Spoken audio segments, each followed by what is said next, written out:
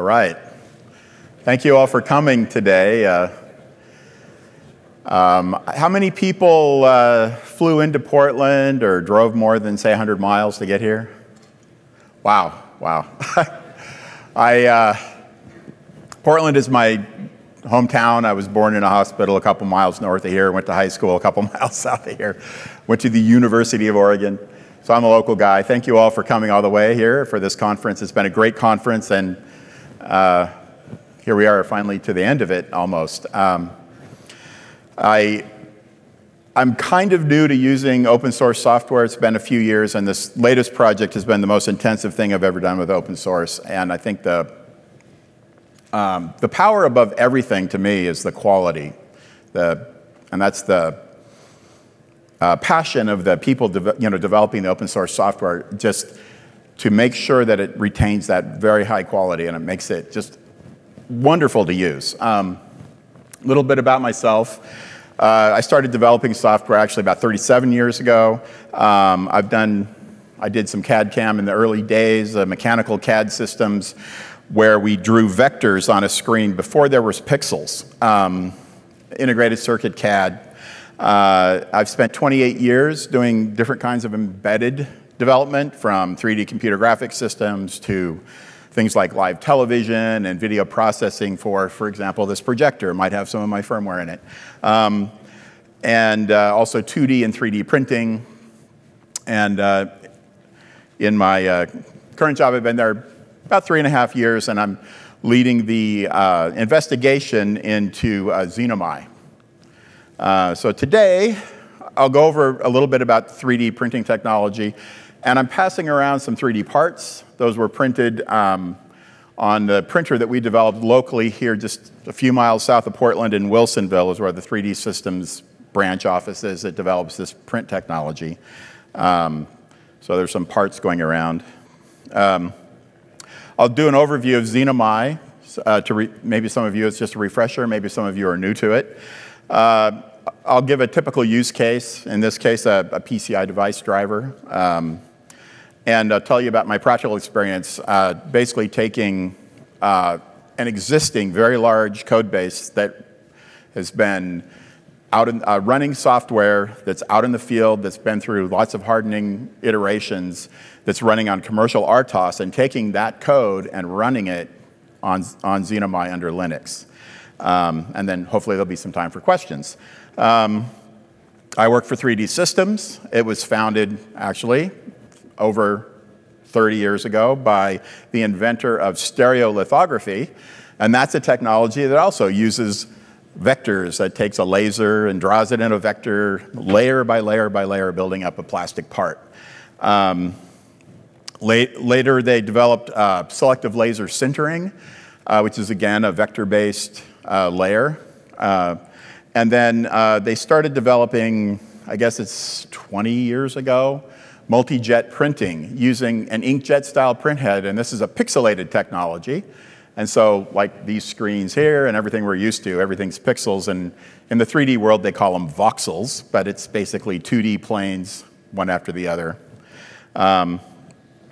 There's lots of different technologies that 3D Systems develop: stereolithography, selective laser sintering, the multi-jet printing, color jet printing, digital light processing, which is basically stereolithography, but instead of vectoring a laser, you use a projector, and you project UV light to harden the resin, and direct metal printing. Most of you, how many people have done 3D printing, maybe have a 3D printer? Probably what you have is the fused deposition modeling, FDM type of printer with a head that moves around and has a filament. Actually, 3D Systems did offer one of those called the Cube, and we no longer offer that. So we actually don't have an FDM printer that we sell today. This is the printer that we developed in Wilsonville. It's multi-jet printing. It uses a print head that has hundreds of jets, 880 individual jets firing at something around 40 kilohertz. And so these little nanoparticles of material are being laid down in a layer of voxels, and layer after layer until you build up the part. we take as our input a 3D model. And internal to the printer, we geometrically create slices, and those slices are those pixelated layers or voxelated layers. So there's parts of that layer that's air, parts of it that are the plastic material, and parts of it that are the support material that are laid down to support the parts that might overhang. And the support material that we use in our technology is a soft wax, and it can just be melted away. So that's very convenient for sort of post-processing. You don't have to break off little bits or do anything. You just heat it up a little bit, the wax melts away, and you end up with your part. Here's a video that our marketing department put together to talk about this technology a little bit more graphically. So you can see how it's sliced into layers. And then we have our printhead with the hundreds of individual jets firing something like 35,000 or 40,000 times per second, laying down millions and millions of little droplets. Building it up with wax to support the parts that overhang, and plastic for the part, and there's a lamp that fires to harden the plastic.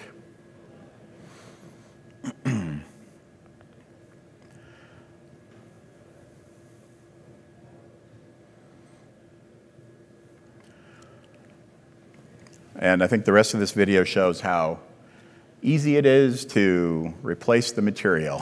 So just pop it out, put in the new material. Each jug is only a few $100s, so it's very inexpensive. These printers are intended for like an industrial use typically. So very high resolution devices, very high resolution parts that are printed. And they can also be used to create castings for metal. It's one of the big uses. Also dental, they're used to produce dental like crowns and things like that.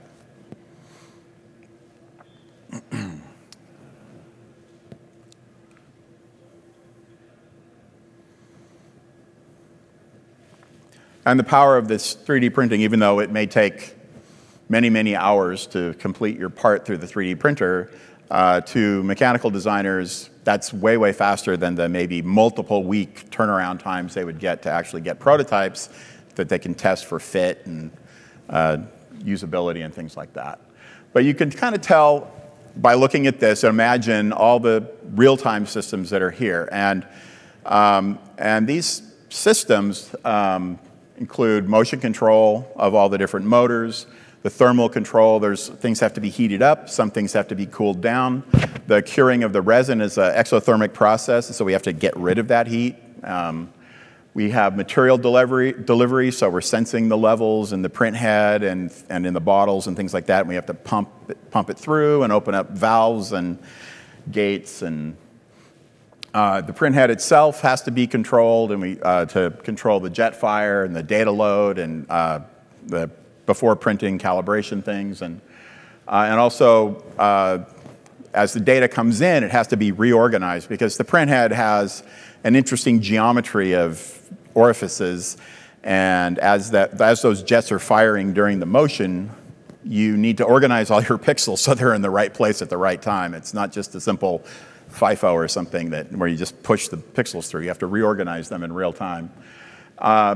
Now, in this case, also, while all this real-time stuff is going on, we're running this slicer that's taking this big geometric object, potentially a very complex geometric object, and geometrically slicing it and figuring out what might be above it, does it need a support, and what are the boundaries of it, and all that. So the slicer is very compute intensive. It uses lots of RAM. It uses lots of floating point. And it pretty much takes over the processor. In our current systems, we have a Windows PC, basically, that's running the slicer, that's embedded PC in the printer. And then we have another PowerPC 32-bit controller that runs a commercial RTOS that runs all the real-time systems.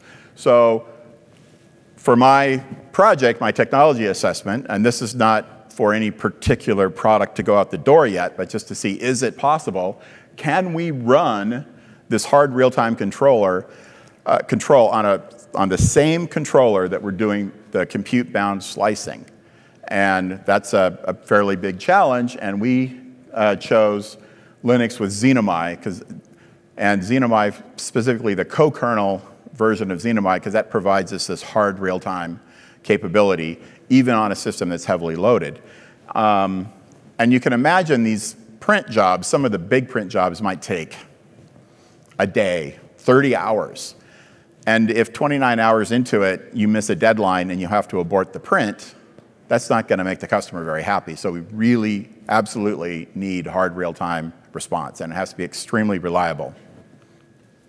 In our early development, we had a secret weapon, and that was Philippe Jérôme. He's the originator of Xenomai, as far as I know.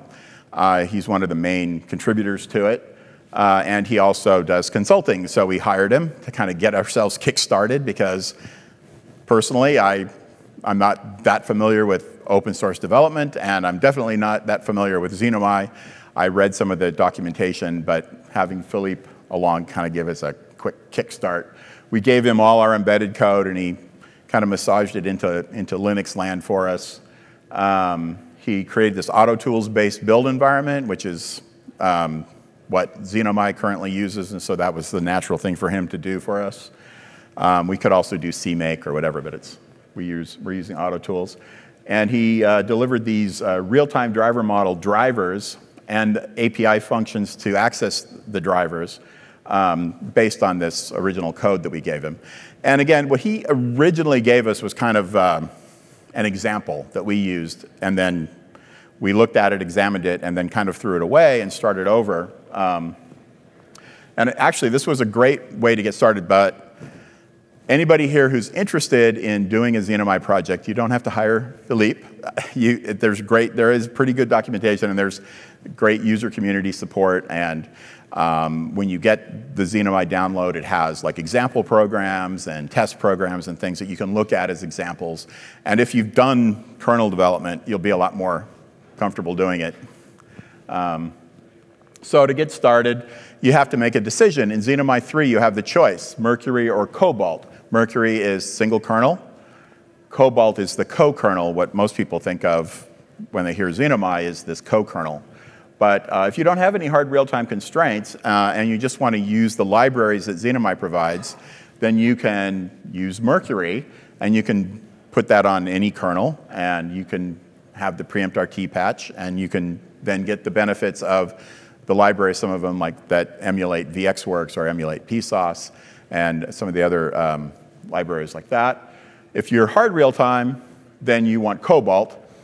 You patch the kernel with this thing called ipipe, this interrupt pipeline that basically takes over handling the interrupts so that you get that real-time response.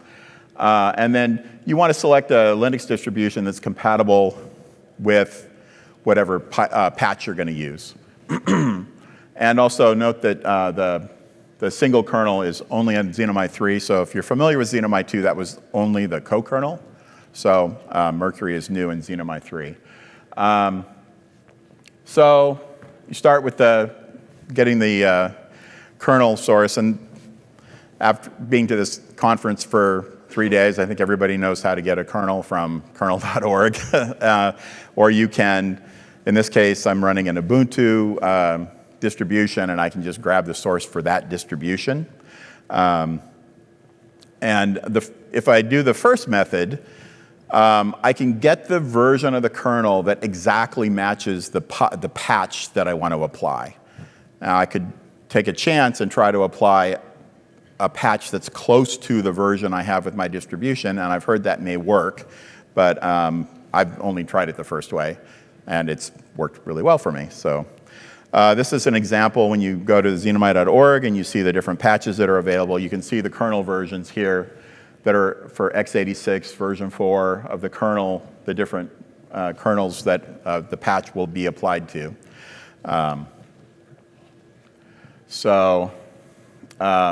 for example, we were using an Ubuntu distribution just to get started. We started with 14.04, and then later we moved to 16.04, and so we upgraded to a newer patch when we changed the distributions. To get the Xenomai source, you can clone it right from xenomai.org, or they also have tarballs that you can download and then put onto your system.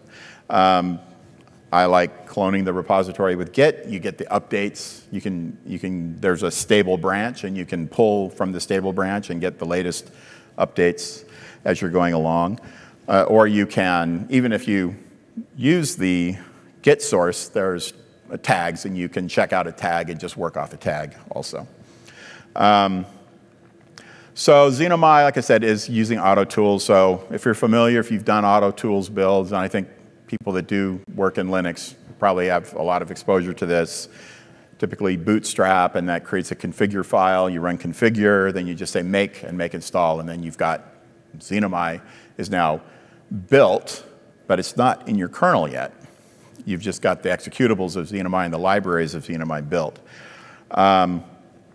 Then you want to go get the ipipe patch, whichever one corresponds to your kernel. They recommend using wget. Sometimes I'm having trouble with wget, and I read somewhere that curl is more reliable, and I've had success with curl, but occasionally I've had failures trying to use curl to get it, and I don't know why, but it's a network thing. Either one works. Generally, curl I found is more reliable. Then there's a prepare kernel script, and you run that, and then you configure the kernel. And for me, and I haven't done kernel development much before, I've done a little bit of driver development in a project where there was already a driver and it just needed modification, and I didn't have to configure anything or whatever. I just look at the code and see where it needs to be modified and rebuild the kernel, and it was pretty easy. In this case, I had to configure. And when you first come up, you'll see something with lots of scary warnings saying, oh, if you have page migration on, that may increase your latency, and you might probably want to turn that off. And I had to learn how to use the / search for term in menu config and find what page it's on and turn it off. So if you're familiar with menu config, it'll probably be really easy for you. It was a little bit of an adventure for me, and but this is a kind of a one-time thing. You get started, you configure your kernel, and then you're good to go after that. And I learned a lot about how to configure a kernel by going through this process, so it was all good. And then you just make install like you would normally do with a kernel. Once you've done your config, you just say make, and install. And I usually put a local version in, so you can like put some number of characters, so when you say uname-r, you can kind of see, oh yeah, I'm running the special Xenomai version that I wanted to. And then then the next thing typically you can do is just to make sure that your kernel is actually patched properly. You can run this latency script, and you get some nice numbers out of it. It kind of gives you this warning. I built with debug, and so I have quote-unquote high latencies, which are like in the 40s and 50s. So that was pretty much okay with me. But the other thing to keep in mind is that when you build a Xenomai application, even if you build it as user Fred, you have to do sudo run your application as super user. So to get into the Xenomai libraries. So now you've got your kernel up, and it's got the co-kernel. You've got the Cobalt core there, and then you've got these RTDM, real-time driver model drivers. And then you have some libraries on the user space side that your application can call into to get to those drivers. And the real-time driver model. This is intended to be a unified interface for both users and developers of real-time drivers. And it's the Xenomai programming interface, and it's also used by this real-time application interface, RTAI, out of Italy. And when you create a device with RTDM, it's in this dev RTDM structure. There's RTDM functions in the kernel to register IRQ handlers. There's ways to actually register your devices. And here's a typical use case for a PCI device. So let's say you have an FPGA somewhere, and it's on a PCIe bus. And so when you boot up, the Linux will go out there and kind of probe the PCIe bus, and then you can basically get called back and say, hey, here's this device that matches the vendor and device ID that you want. And then this is just standard Linux. There's no Xenomai in here at all. This is just standard PCI driver stuff where you want to enable the device and request the regions and get the start address of the bar and maybe IO remap the bar into memory map space. But then once you have all that, then you can call this RTDM function, and you just say, I want this handler to be called whenever this interrupt happens.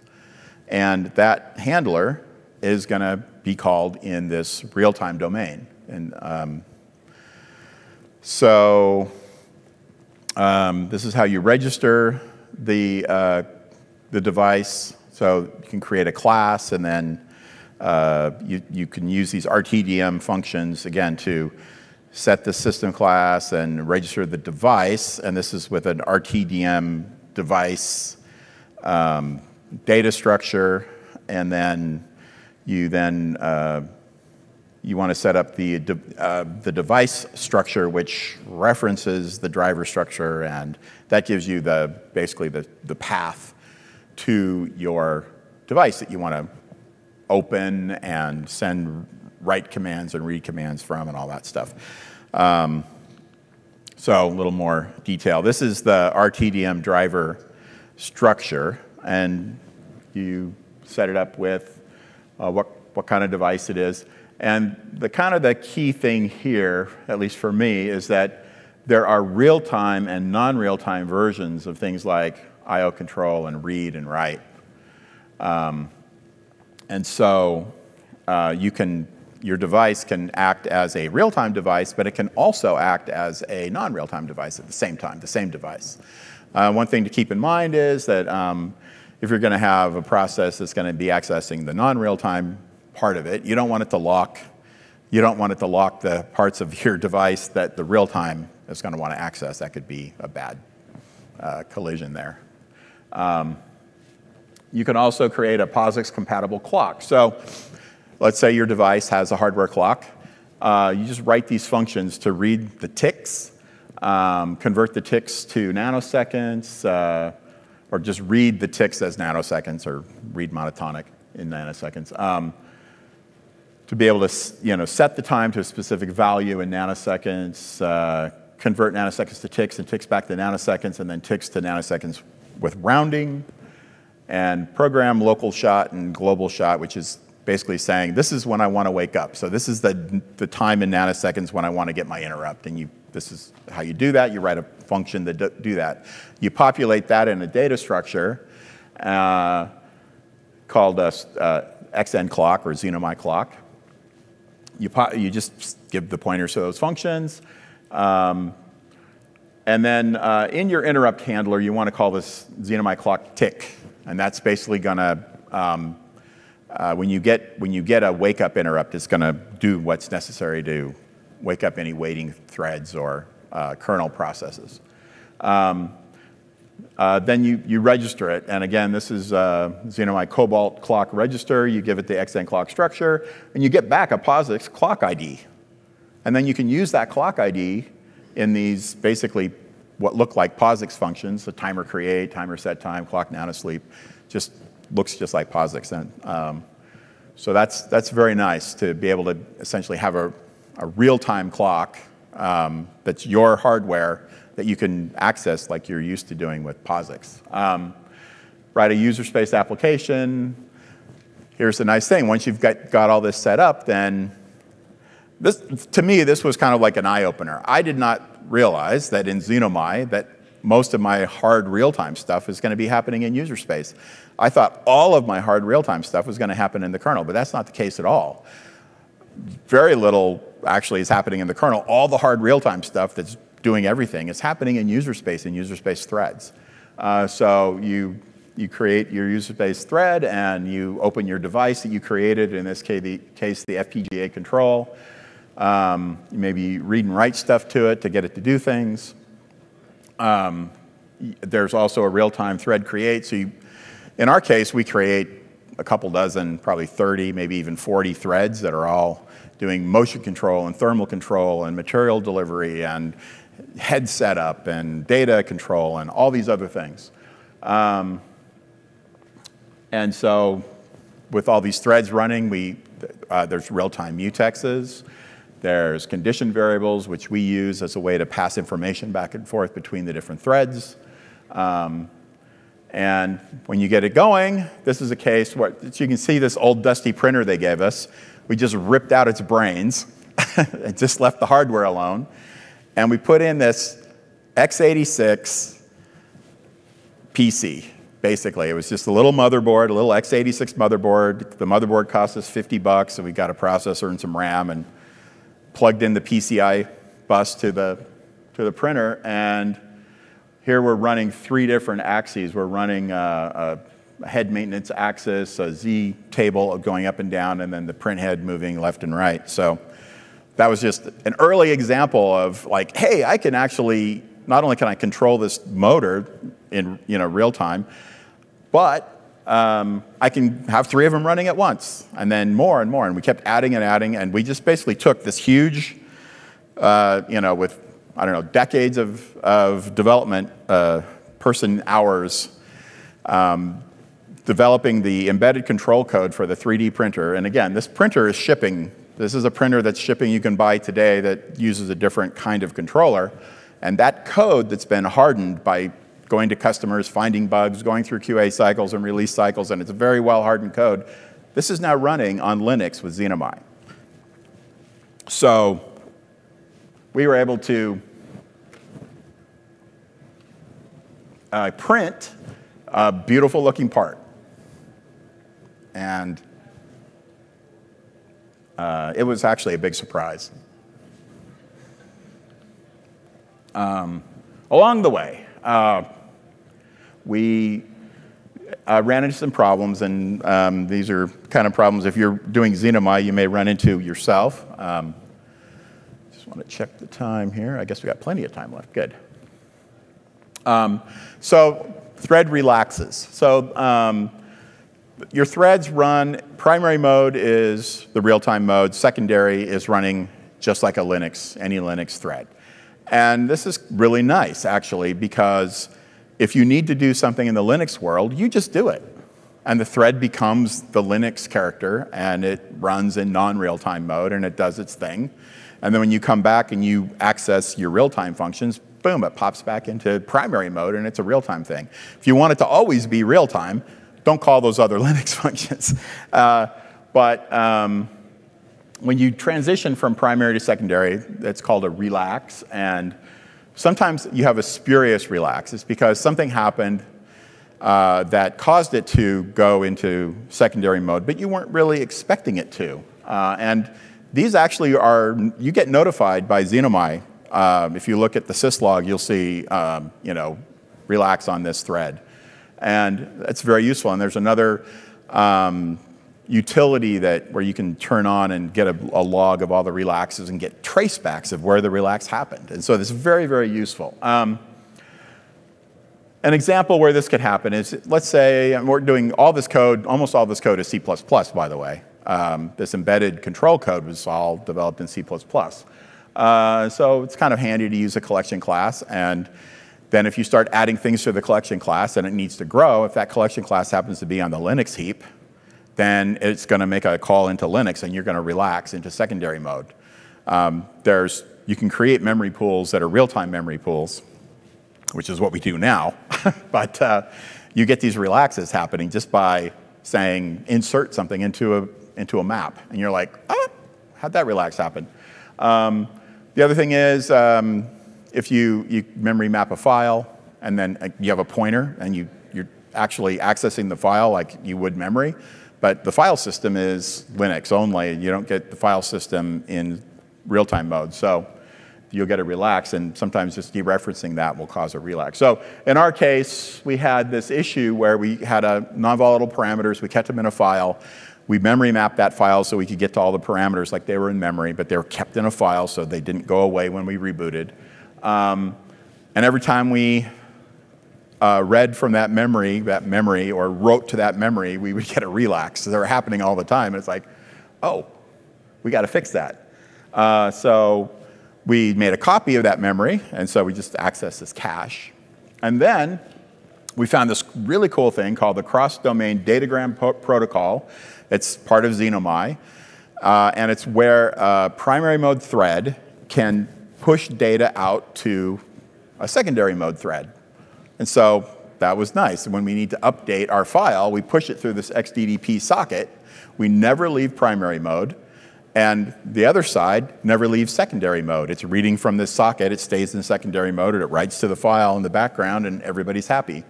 And if it's writing to the file and we need to do something now, Xenomai takes over and does its thing, and we go back to what we were doing. So it's very nice. That solved it. No more relaxes, no more weird latency issues. It just fixed everything for us, really nice.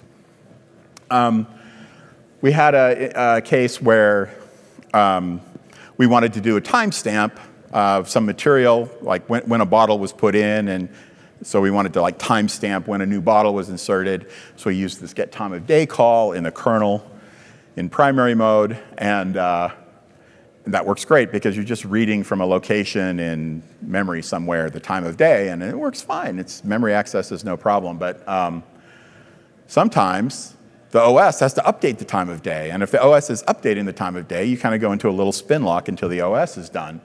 But the problem is, I'm in primary mode. Linux can't run when I'm spinning, and so Linux can't ever update, so dead. And so we put in this little change to timestamp, and every once in a while, the thing would just die. And so when we rolled back the change, that lockup went away. So we kind of knew, all right, somewhere in these changes is this problem when we were to track it back to get time of day. And a big help, by the way, was the Xenomai forum. It's like an email forum. If you use Xenomai, sign up for the email forum. It's extremely useful. And just searching through that forum, there was somebody had a similar problem, and to explain the whole thing of what was going on. So, light goes on. I see what's happening. There is a real-time clock get time call as part of Cobalt, and there's special type of time called clock host real time. So that was our solution, just a different way to get the time, where we didn't. And that's in user space, but in kernel space, there's actually an RTDM call that just gives you nanoseconds since the system booted. So that's pretty useful. The NK lock is an internal Xenomai lock to kind of protect some of its internal data structures. And so we also had our FPGA could have multiple threads accessing it simultaneously, and so we wanted to block out certain references to the FPGA with this RTDM spin lock, which is a very, very useful kind of lock that lets you make sure that you're not clobbering yourself on multiple threads running. And so that's how we protect that resource with this RTDM spin lock. It's very simple and easy to use, and it works fantastic. And then while we would have the FPGA resource locked, maybe we use the Xenomai select signal to wake up a thread that's waiting on a select.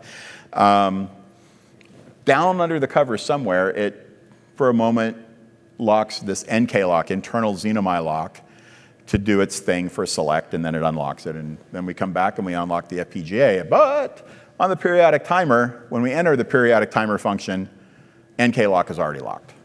And so then if we lock the FPGA, we get the ABBA locking issue, and boom, it just comes to a screeching halt. And again, there's some nice features, debugging features, where if your thread goes to sleep or whatever, you can like get notified. It's, hey, you were asleep for more than 3 seconds, why? And it'll just like send you a signal. So to avoid it, we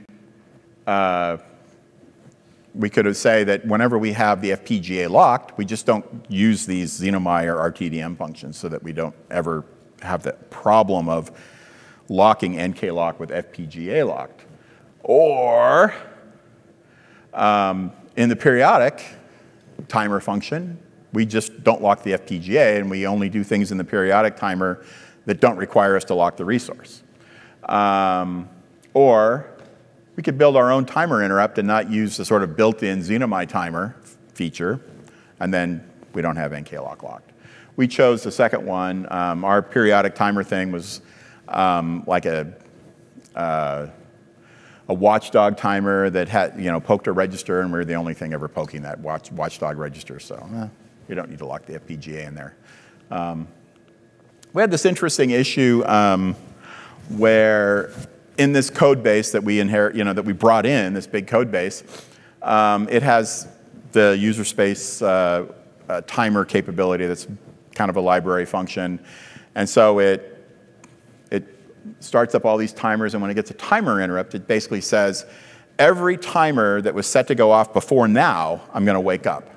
Even if maybe this isn't my interrupt, I don't know that this interrupt was associated with my timer, but I know that if the time is T and somebody requested me to wake up before T, I'm going to wake up all those things.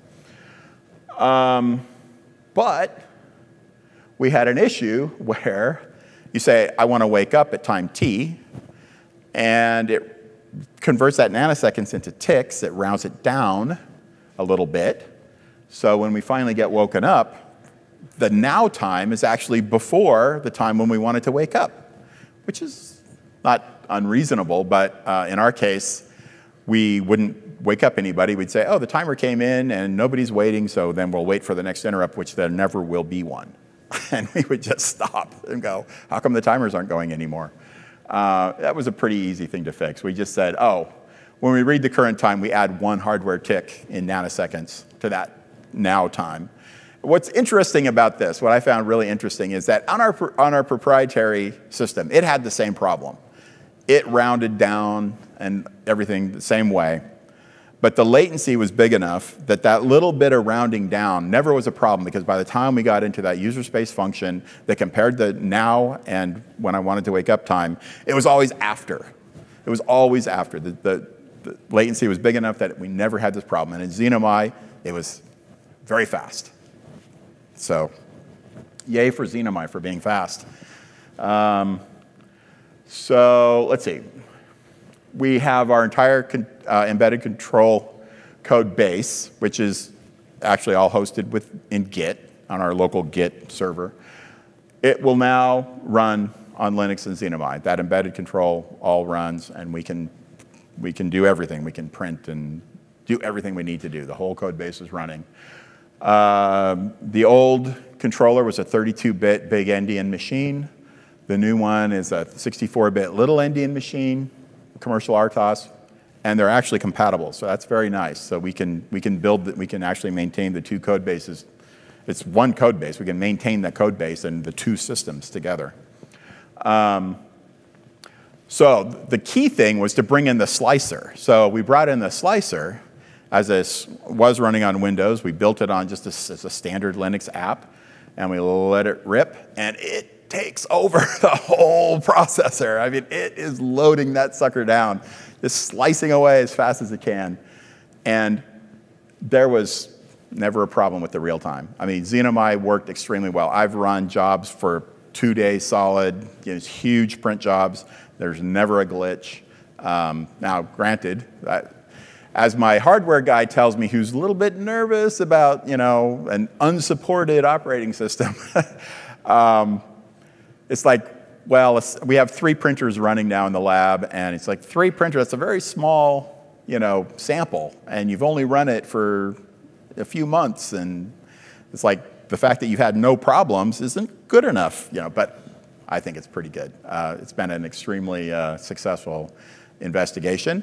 Now we have to get past what are the legal ramifications of open source software? What are the support ramifications? What are the, how do we fix problems when we're in production? All these things. But anyway, any questions? Yes?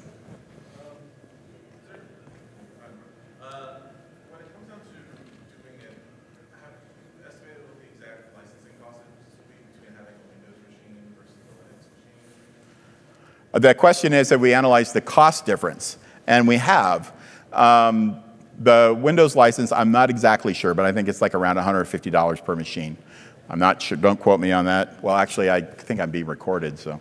I do know, I do know that our commercial RTOS costs us more than $100 per printer that we ship, more than $100 per printer. So I think our total cost just for licensing is like 250 bucks or more. And this, if you were at the open source sort of licensing talk that was here a little bit before me, I don't ever want to say that Linux is free. You know, there's a cost to it. We want to contribute back to the community, but the bean counters will like it. Yeah. Yes? Two questions. Why do you need to run slicing while running a real-time control? And do you really need real-time control, or do you have smart motors where the timing is actually handled in motors and other synchronization? Do you really need real-time? So the question is, why are we running slicing on the same processor that we're doing real-time control? And hey, why do we even need real-time control? Because there's lots of smart motors and other things that don't really need, you know, hard latencies. And those are good points. The reason to run the slicer on the printer is when it's slicing in a way that is very particular for that device. So it doesn't just slice up the model, it has to slice it into the exact resolution and pixel dimensions and everything that are for that printer or that printer class. It has to understand how the supports fill in and things like that. Now, we could do that on the host computer that is like that's driving the printer, could do all the slicing on that. But what this provides for our customers is we have a thing called 3D Sprint, which is our application that runs on your desktop PC or your laptop. You bring in your model, you select the printer you want it to print to, you say go, print. And if you want to start another job, that exact same job on another printer, you just select another printer, you say go, print. And so they may, from one little laptop, be controlling 20 printers that are on their shop floor. That they spent millions of dollars for these printers. You know, now they could have a separate laptop for every printer, and so each printer has a dedicated laptop. But this is something our customers have found to be very useful, and for us, it's less of a maintenance headache. When we release the 3D Sprint application, it doesn't have to know anything about how the slicing works.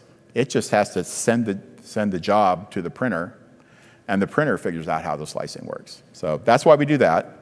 And again, in the current application, we have a Windows slicer, and then we have a separate thing that's running the real-time controls separately so they don't have to interact. And we could keep doing that. Our hardware guy really wants us to keep doing that.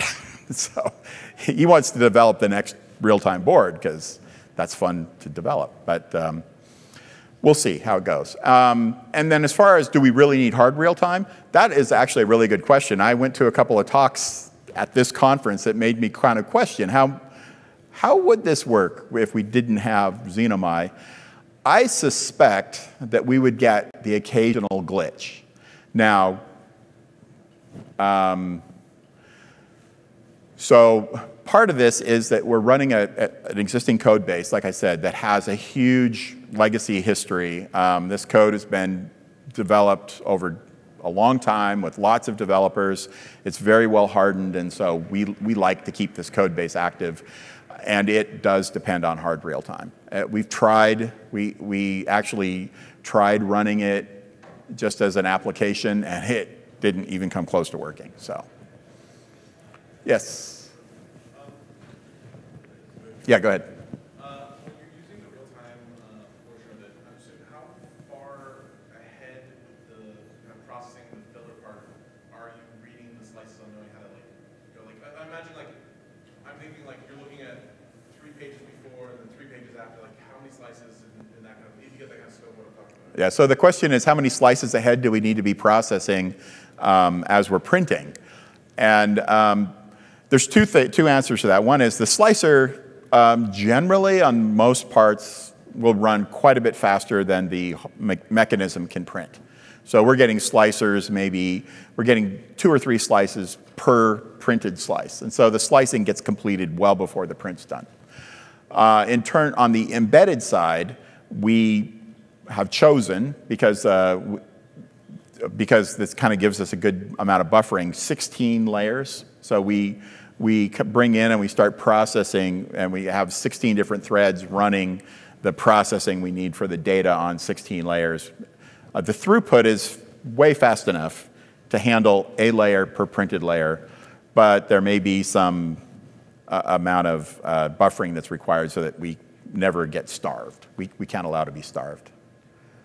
And a side question to that, is the process that you're doing in real time while also printing, is it reading what it's doing in the printing to see how it's changing and how maybe the platform might be changing, or if there's any sort of like errors or shakes, like is it doing error correction and redoing the slices with real time writer, or is it just doing like, it just gets the flat image, it's like, okay, that's the next one, that's the next one. The question is, do we do any kind of on-the-fly correction for, you know, errors in the positioning of the platform, things like that? No, actually, we do not.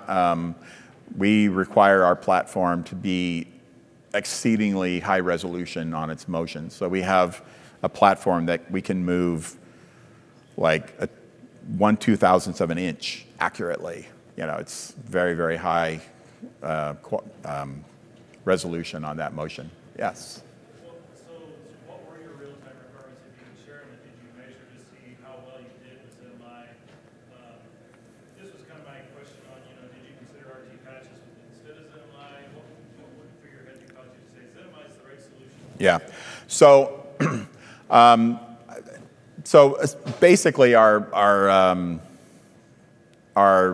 generally our deadline or our window, the biggest latency that we can accept, is on the order of 50 microseconds. And generally speaking, the preempt RT patch will give us that, but it's not 100% guaranteed, and so we could miss a deadline occasionally. There's ways that we can recover from that in a lot of the things, like the thermal stuff. If we miss a heater control operation, the heater control operation are happening at half line cycles, so that's happening at 120 hertz, so that's, you know, pretty slow anyway, so we don't really need hard real time for that. But the problem is that we've had the experience where even on the hard real-time system, on the commercial RTOS, if we're not coding the priorities right and things like that, we'll still miss a deadline. And when that happens, it's not good. When we were originally, a lot of this code was developed for printing solid ink for color printing. So it's a similar print head and technology that's for that. And if you print a bad page, well, you can kind of reprint it or something, you know, kind of get around that. But this is not, I mean, if you misprint a layer, it can leave a bad feature on it, and it's not acceptable to the customer, so. Yes? Two questions. First is, how many embedded engineers are on your team? And the second is, does Xenomai require a multi-core processor? Would your application have worked if you had been using a single core instead of I don't know how many cores you were using on Right. x86. So the question is, how many engineers, how many firmware developers essentially are on our team? And do we require, or does Xenomai require a multi-core processor? On our team, well, originally it was, Philippe was working as a kind of a consultant, and it was just me.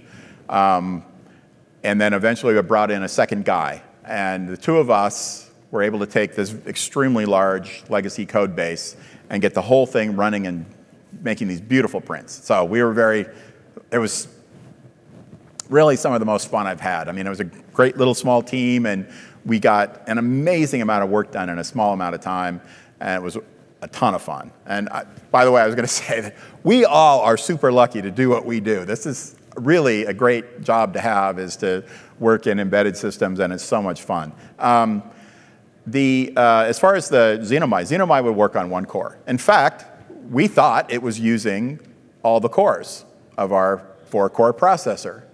But then when we started looking at the affinity, it turns out that by default, Xenomai sets the affinity to a randomly selected core. And then as you spawn your threads, all the spawned threads are on that same core. So we looked, and our 30 threads were all running on one core.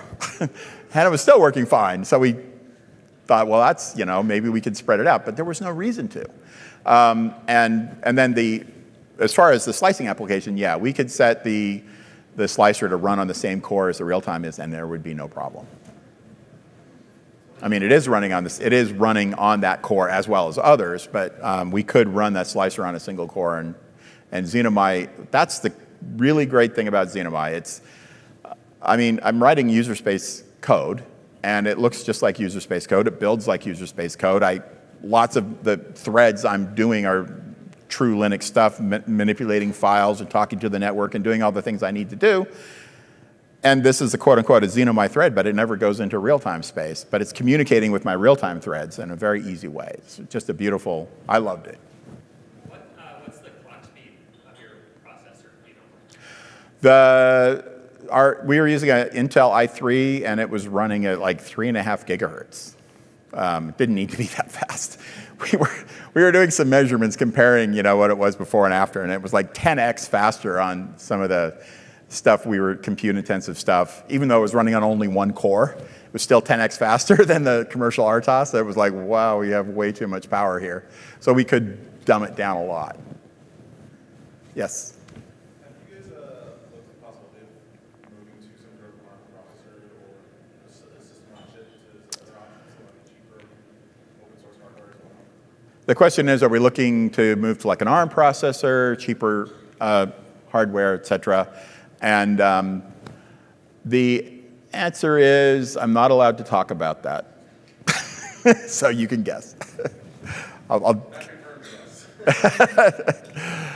So personally, I don't have any problem with running on an i3. I think it's fantastic. I love it. And these printers are selling for $40K a pop, so why not? Why do we need but I can't talk about what's going on in the labs. Another question, yeah. I know that some printers, obvious 3D printer done a job, that some of them will have sensors on them to see how things are going. There's one that have cameras that let you watch the print that's happening. For this prototype you guys had, were you guys just doing straight printing with the leveler, or were you guys having other sort of sensor information like the weight of the print on the board at the same time, or something like that? Like any sensor information, are you looking at that as possibilities for printing in the future as well? No, we don't have, the question is, do we have any other sensors to kind of see how the print's going along and kind of make sure that everything's, correct without having I think I'm getting the hook. Anyway, we have an end game to go to, which I've never been to, but I think it's going to be fun. Thank you all for coming today. Thank you for your attention, and also thank you for your contributions to open source, because it's fantastic. I love it, and I want to keep using it. Thanks.